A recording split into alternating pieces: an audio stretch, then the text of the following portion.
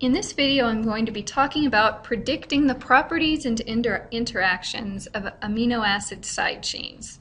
Because as we all know, the interactions in which these side chains participate is going to influence the final properties of the protein. So the first question that we're going to ask is the side chain nonpolar? Is it polar, or is it charged? So I'm actually going to start over here with the charged amino acid side chain. And the first thing I want to point out is that this part of the amino acid is the part of the amino acid that every single one of these has in common. So when we're looking to predict the properties, we're going to be looking at this side chain here. It's hanging off of the amino acid. Again, first, charge. So how do I tell that it's charged? Well, I look right here and I see that there's an actual full charge as part of the side chain. And this side chain here got that charge because it lost a proton. So it's left with a negative charge. And a charged amino acid side chain will interact with another charged side chain with the opposite charge. I think I spelled that wrong, that's okay. And that kind of interaction will be an ionic interaction. In other words, it'll be a positive and negative attracting. Can also interact with a polar side chain. So the partial charge of the polar side chain can interact with the full charge of this side chain. It can also interact with water in the same way, since water is a polar molecule. And so you'll often find these interacting within the polypeptide with side chains with the opposite charge, with polar side chains, or on the outside of the folded protein interacting with water, or with other charged or partially charged molecules.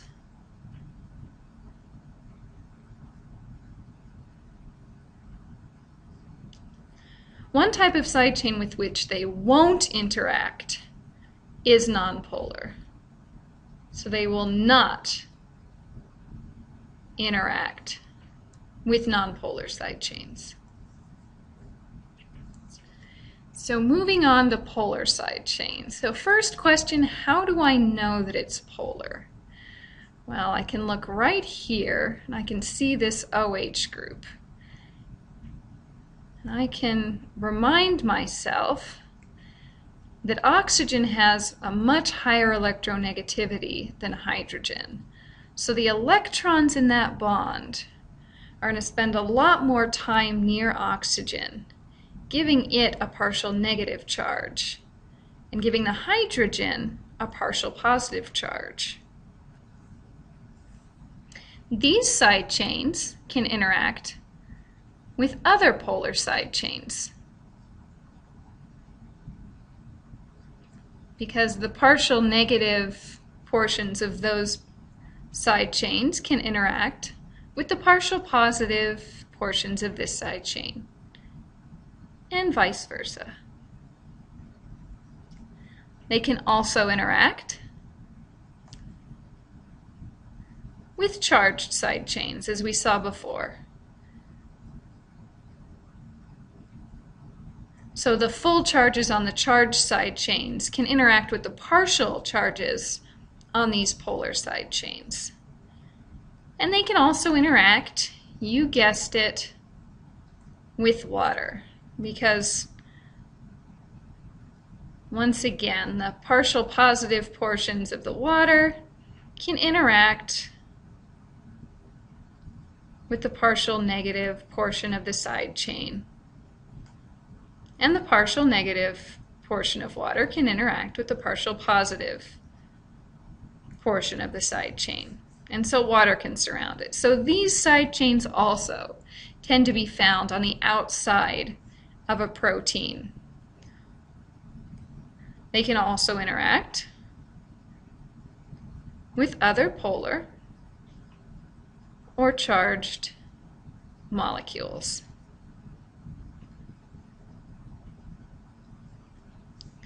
But they too are not going to interact with the nonpolar side chains. Finally, moving on to the nonpolar side chains. So same question as before, how do we know that it's nonpolar? So we can look and see here that this is made up entirely of CH bonds. I'll scoot that over a little bit. And remind ourselves that carbon and hydrogen have very similar electronegativities. So they're going to share their electrons fairly equally. So there will be no partial charges on this side chain. So there's nowhere for water. Over here, we saw that the side chain had a partial positive and a partial negative charge that water could buddy up to. So its little partial negative and its little partial positive portions could interact with that polar side chain. But over here, because we don't have any partial charges, we don't have anything with which water can interact. So these are not going to interact with these polar or charged side chains or with water. But what they will interact with is other nonpolar side chains.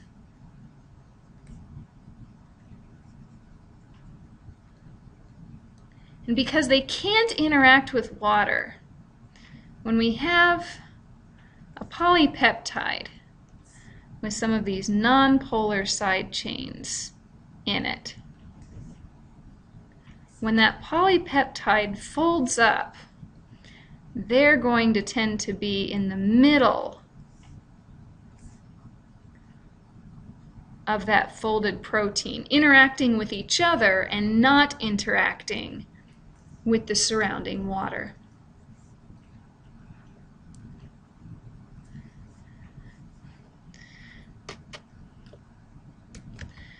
So now some practice questions for you. So first,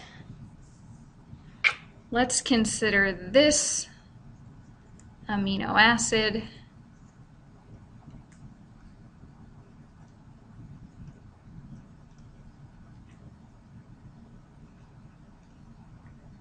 serine. So go ahead and take a moment and look at it and say, is it nonpolar, polar, or charged?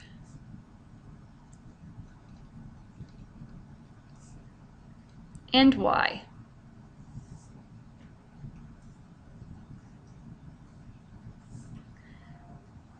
So this side chain is polar, because looking right here, we see that it has that same OH group we saw before. So this bond right here is going to be a polar bond. So again, we're going to have those partial negative charge here and a partial positive charge here. So it can interact, once again, with polar side chains or molecules or charged side chains or molecules. And again, this polar includes water molecules, so it can be found on the outside of a protein. So, next question here for you.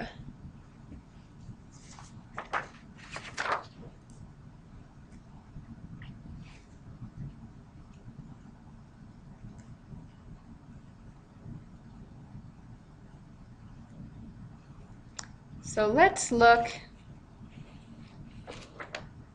at isoleucine.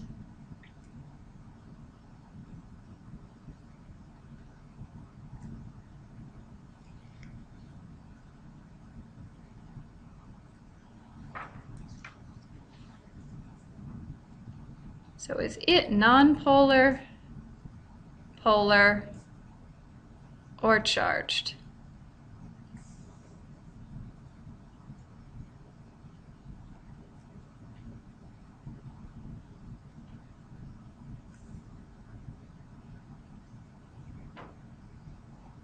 So it's nonpolar because it's made up entirely of CH bonds. And once again, those bonds are going to share electrons equally. And so there will be no partial positive or negative charges, and it will interact with other nonpolar side chains.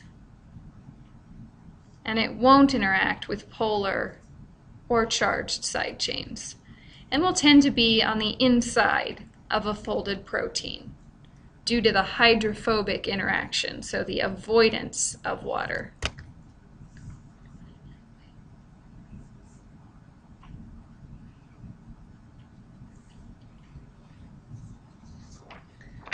Let's look at another one here.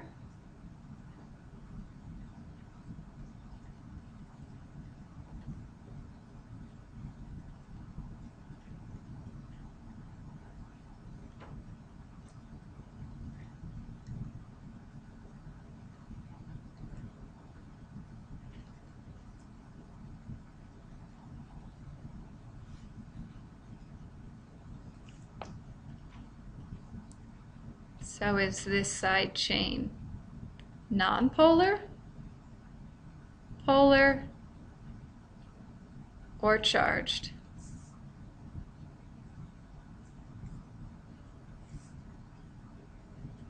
So if you notice this charge right here, you know that it's charged.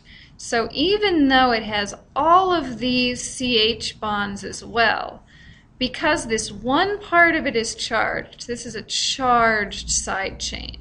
And so it's going to interact with charged side chains with the opposite charge, so in this case negative side chains, and polar side chains, and water. Again, also other polar molecules and negatively charged molecules.